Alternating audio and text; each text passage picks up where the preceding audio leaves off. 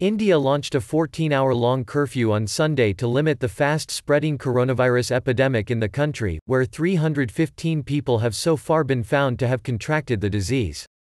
Prime Minister Narendra Modi in an address to the nation last week urged citizens to stay indoors from 0130 GMT to 1530 GMT, a move that he said would be a crucial test for a country to assess its abilities to fight the pandemic. Let us all be a part of this curfew, which will add tremendous strength to the fight against the COVID-19 menace, Modi tweeted minutes before the curfew commenced. The steps we take now will help in the times to come, he said in the tweet. Health experts said India's cases have been growing at a rate seen during the early stages of the outbreak in other countries, which subsequently reported exponential increases in infections.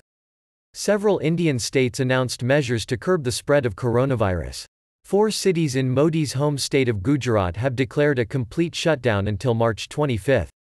Its neighbouring desert state Rajasthan ordered a shutdown until March 31, while eastern and central states suspended interstate bus operations to prevent an exodus of daily wage earners from urban centres to villages.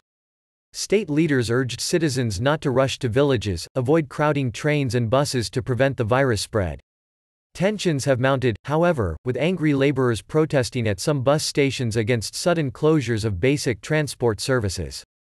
Private events, such as weddings, and local elections were cancelled. The federal government was accelerating the production of masks and allowed deodorant manufacturers to produce sanitizers.